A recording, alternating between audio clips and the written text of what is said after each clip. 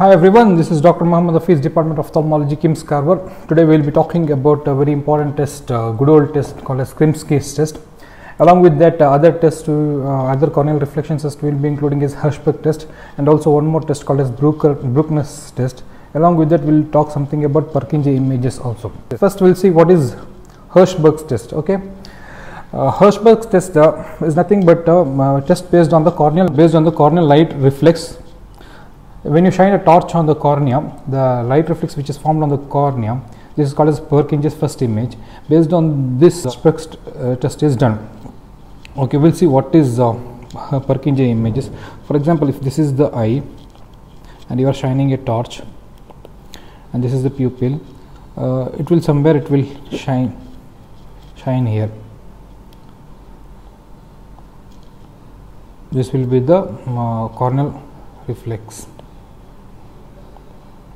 First, and also called as first purkinje images. Now, what is purkinje image? For example, if you take a cross section, if this is the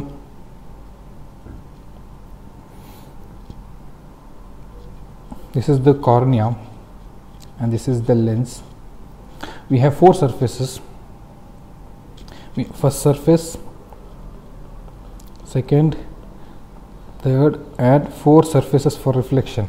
These two are corneal surfaces, and this is the lenticular surfaces. And when you shine a torch, the image will be formed here. Image will be formed on the second surface, third surface, and fourth surface, respectively called the first, second, third, and fourth images.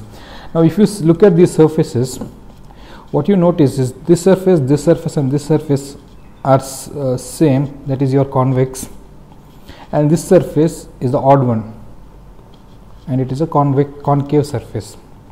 So the image formed on the concave surface, this is a tiny image and it behaves oddly. For example, if you these are the surfaces and you have the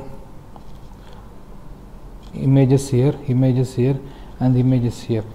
Now this is what happens is this is the torchlight. When you move the torchlight upward, this image will move upward, this will move upward, this will move upward, but this image will move downward.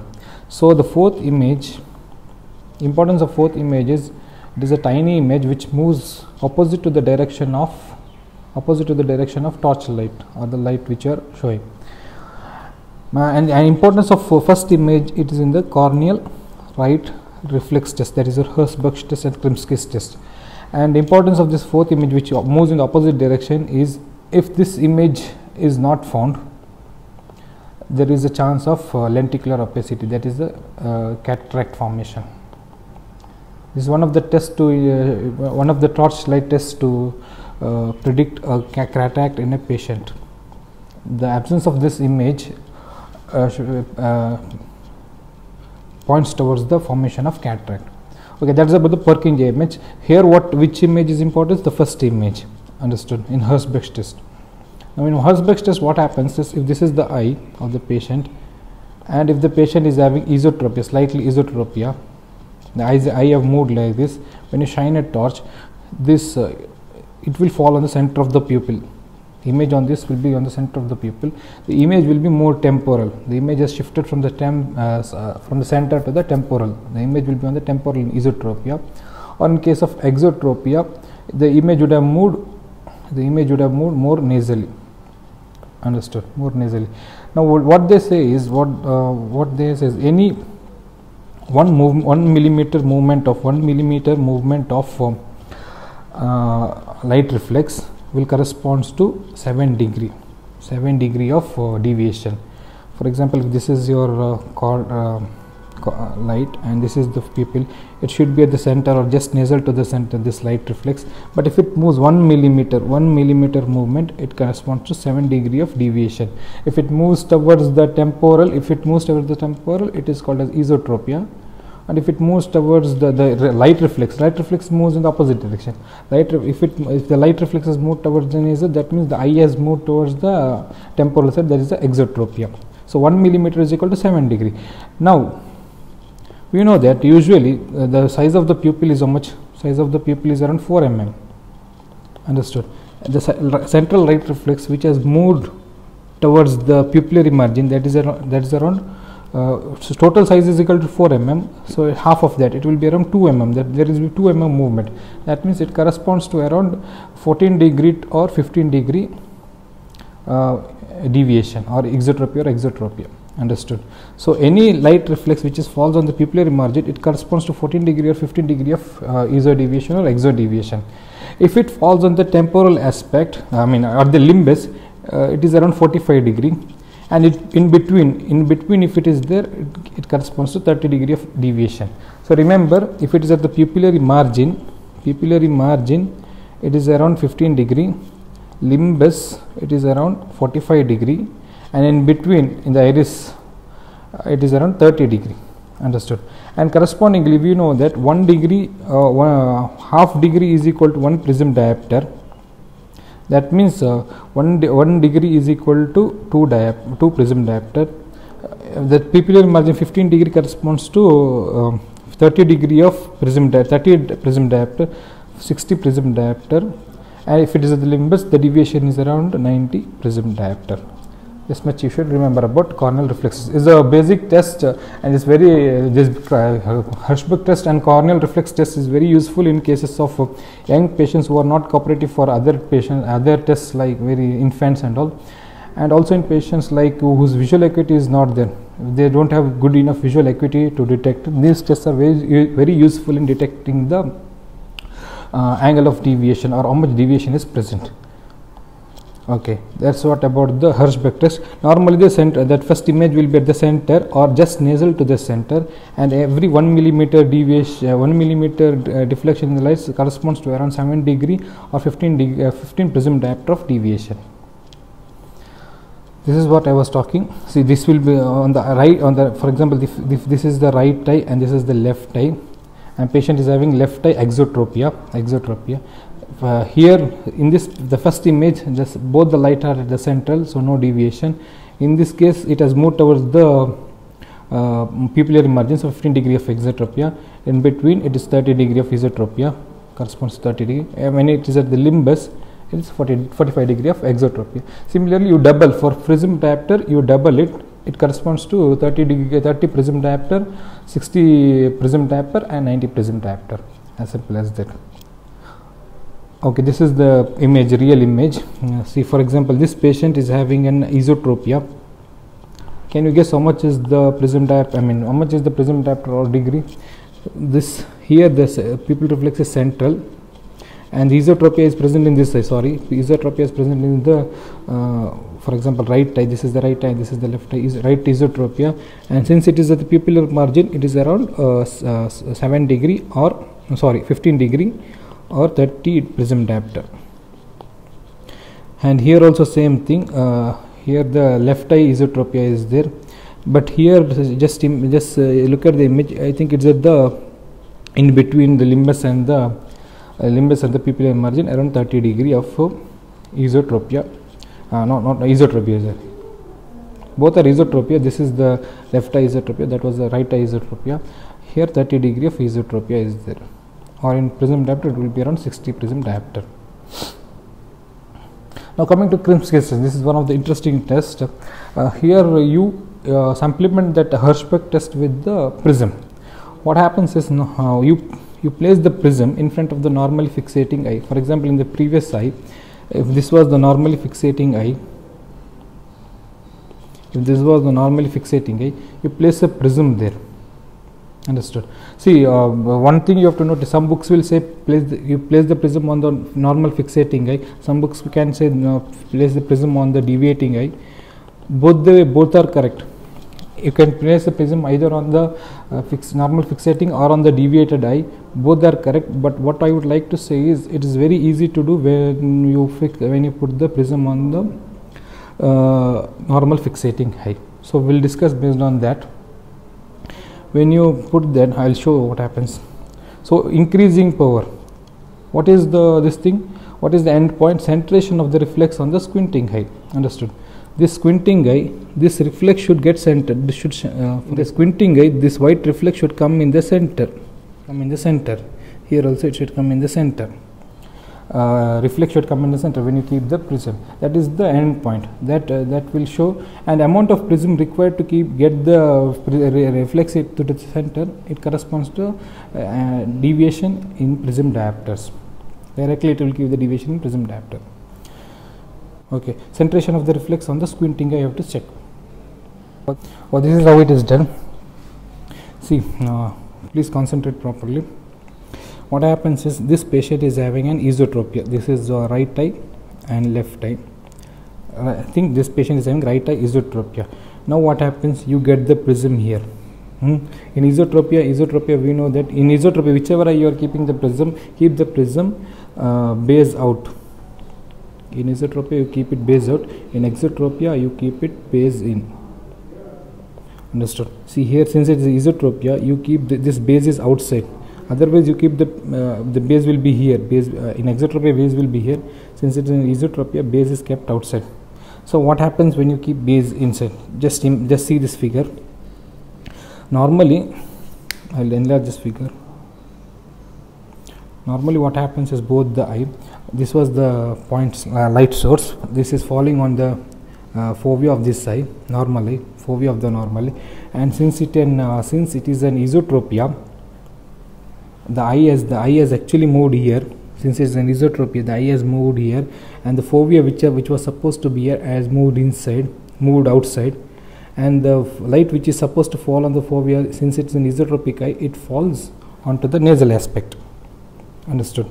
This light falls on the nasal aspect. Now what you do, get the prism onto the normal eye, that is the non-deviating eye. Now what happens? This light gets, that light gets deviated. The light ray gets bent towards the base of the prism. This is the base of the prism. It gets towards the base of the prism and falls onto the temporal aspect of the normal eye. Now in order to correct, what happens? This eye will try to move like this, try to get the fovea towards the direction of the light. When the eye moves in direction, when the eye moves in this direction, in order to get this image onto the fovea, that means eye is moving inward. Fovea will come like this when the eye moves inwards. Understood? So when this eye moves inwards, according to the Herring's law of equal innervation, this eye should move like this. Understood? When this eye moves like this eye also should move like this. When this eye moves like this fovea will come towards the direction of the light. In an increasing order you keep the prism, at which point this fovea will meet this light here. That means this light reflex on the cornea will become central.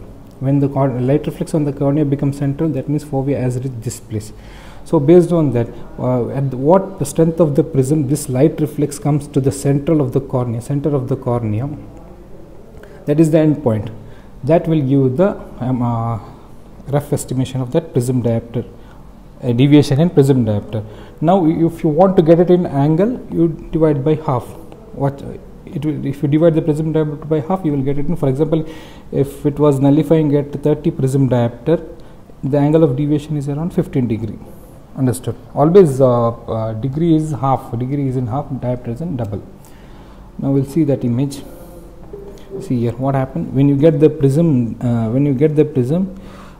This move, the light reflex which was here, since the eye has moved little, it was an isotropic eye. When you get this eye, as this eye will move this here, as the eye in the same direction, this eye also move in this direction. When this eye moves in direction, this light reflex gets inside.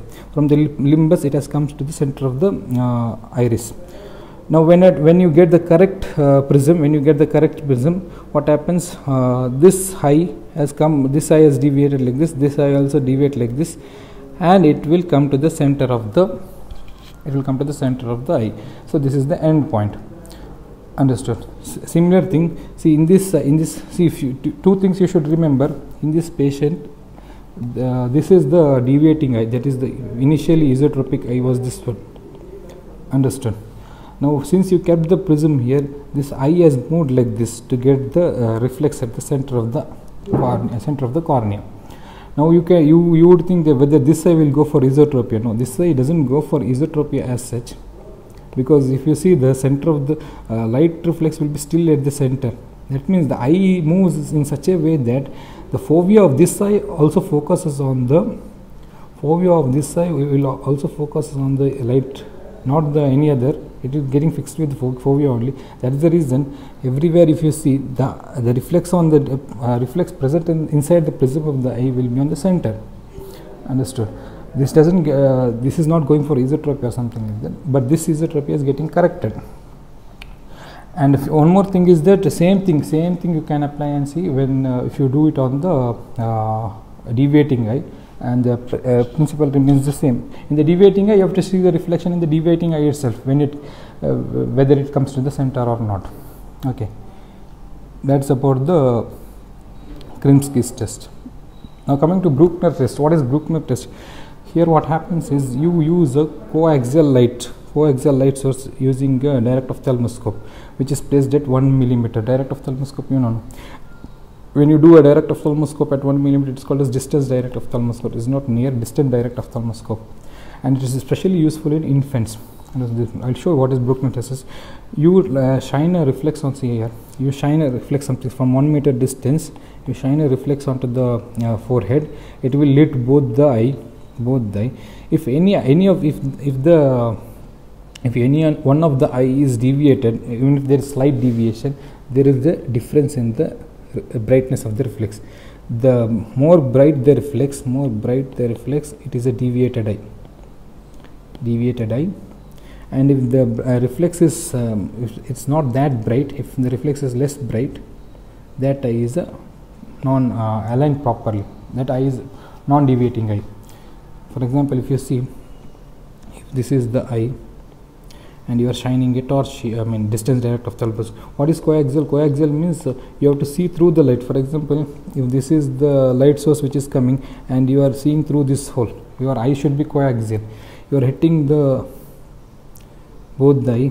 What happens if this is the non-deviated eye? If this is perfectly falls on the macula, and macula, you know that RPs are increased RP and pigments are increased pigment is there, so the light reflected will be less bright because of the absorption.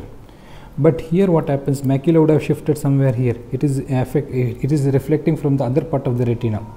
So when it reflects from the other part of the retina where their pigment is less, more light is getting reflected, so the light will be bright.